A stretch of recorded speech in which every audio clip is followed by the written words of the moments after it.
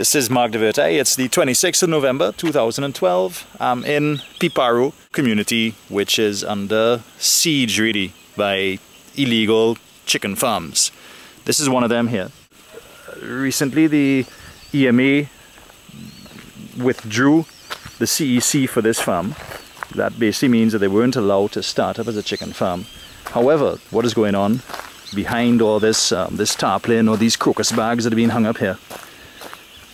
We can clearly see that there are a whole set of chicks inside of here. So this farm has illegally started operation without a CEC. I'm going to make a report of this to the EMA. Sometime later on in the week, Stephen Broadbridge and myself are going to come down here and do a little bit of a more in-depth investigation. I feel all these little dust particles on my nose.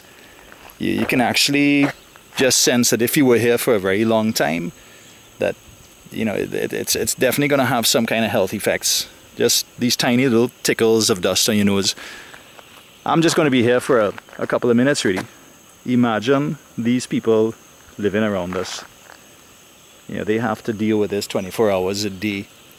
Tremendous health hazard. And what we'd really like to see right now is that the government, the EMA, some other agency, the health department, that they come and shut down this operation.